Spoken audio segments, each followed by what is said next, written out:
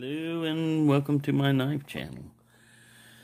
Well, this might be a long video because I'm going to go through some of my earliest knives that I had, and they mostly consist of buck and Gerber.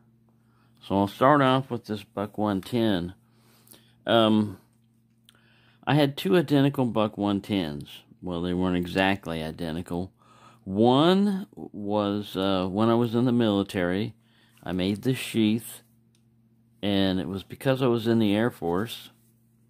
The Air Force back then, and I went in 1975.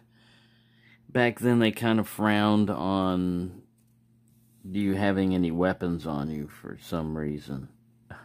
You're in the military, but they didn't want you to have what they considered a weapon, which would be like a pocket knife, like this.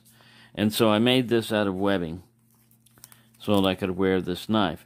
Well, later on I got married, and my wife liked the buck 110, so I bought one for her also. The reason why I say that this is basically her knife, ex-wife. So when we got a divorce, we split up everything, and she took what was supposed to be her knife, but it was actually originally mine. But anyways, it didn't matter, one buck 110 from another. This one is a 2-dot, and you can see through right here that it's been dragged through a pole sharpener. I know how to sharpen now. I thought I knew how to sharpen back then, but at one time or another it got attacked by a pole sharpener. The profile is different. It's a really upswept, almost like Persian type clip on this clip point. A nice hollow grind and everything. I added this clip here to it. It has a very nice wood grain. I don't know what they called that. I don't remember what kind of pattern that was, but it's really nice pattern wood. You can see the pins sticking through. There's one over there. This I scraped off recently. That's why it's all shiny. I scraped that off recently because there was a glob of something on there. But you can see how pole sharpeners don't do a very good job. They scrape up the edge of the blade. You really probably shouldn't be using it on a hollow grind anyway. But I've never gone around and gone back to fix this because I don't use it anymore. I don't carry it anymore. I don't use it anymore. I probably eventually get around to taking care of it. But that's the buck 110. That was my first. Back in the day, you couldn't get anything that was, I mean, you could add studs and stuff like that. And there were switchblades. There were automatic knives and stuff like that. But those were mostly stilettos, Italian-type stilettos and everything. And they were legal. If you got caught with them, you could get a much bigger fine, like a felony, compared to maybe a misdemeanor for a regular knife. So, anyway, for the longest time, this thing's heavy. It's like 7 ounces or something.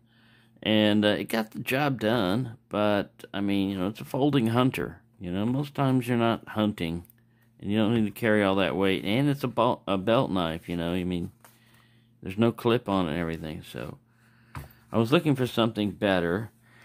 And I went with the Gerber Easy Out in ATS 34. Back then that was a super steel. It's the semi-serrated blade. I don't like serrated blades anymore. But it has a nice part here that's non-serrated. It has an eye-opening type thing. It's strange. I like this knife so much.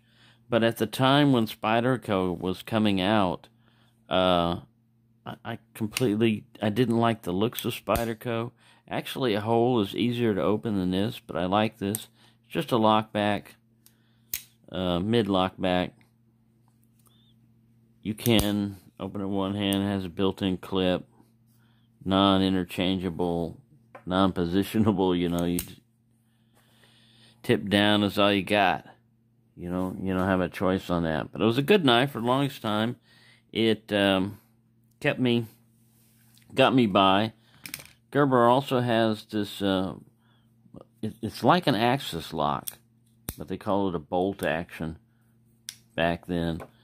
It locks in place. I carried this one quite a bit too. It doesn't have any pocket clips on it. It has a lanyard hole. Once again, the edge has been pretty much butchered. But yeah, you just pull this back to close it. It doesn't swing, you know, like an axis lock. It's just, I guess they call it a bolt action lock, but it locks back here like that. Yeah, so I carried that one a lot. Then they had two sizes of these. I don't know where my other one is. This is the smaller one. It has a half stop, just like the, I was going to mention that. They're mid-locks, but they have a half stop. You can kind of see it right in there. This is just another little back lock. Let me show you. Not this one. This Gerber didn't have a half stop, but this Easy Out did right there. Strange. The Buck 110 doesn't have one. All right, going along. Then at one time I have got this one. This is a Gerber. The tip is reprofiled because it was actually sharper than this at one time. But this is just a boot knife type of thing. Got some rust or pieces of leather on it. And it comes in this sheath. It clips in right there on like that. And it's just a belt sheath type thing, leather. Alright, let's zoom back out. So that's that Gerber. Alright, so we go back to one of the first ones. This is a Buck 110. You can see right here the leather is, at one time or another, had a dog that chewed on this. They don't know the difference between a chew toy and a leather, and if it gets a hold of it. This is a Buck 121. It's supposed to be like a fillet knife. Now, I can tell from this one, I was looking at it, Buck didn't start stamping their blades Buck USA until after 1968. I went in the service in 1975. I used to use this as my fishing knife and stuff when I was a kid.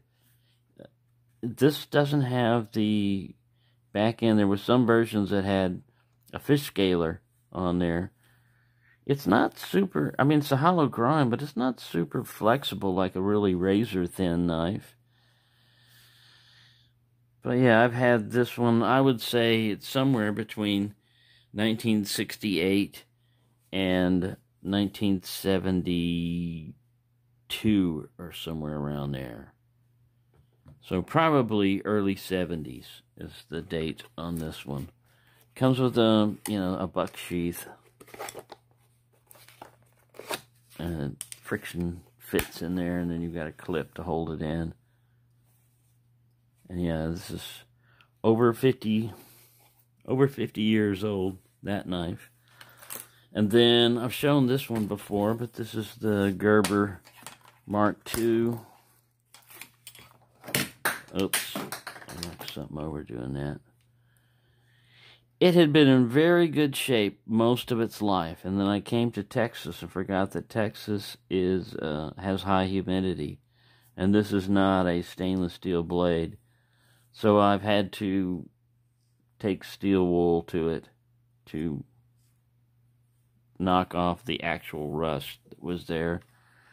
But yeah, it's an aluminum handle Gerber Mark II. I got that one when I was in the military also. I'd say this was in the 80s. So there you go. No, this one would be early 80s. Because I know I had it when I was in England. 70s, late 70s, early 80s. Anyways, yeah, there you go. There's some of my earliest knives. I don't have anything coming in right now as far as like stuff through the mail, stuff like that, but Strategic Hair Command. Right, so thank you for watching and have a nice day.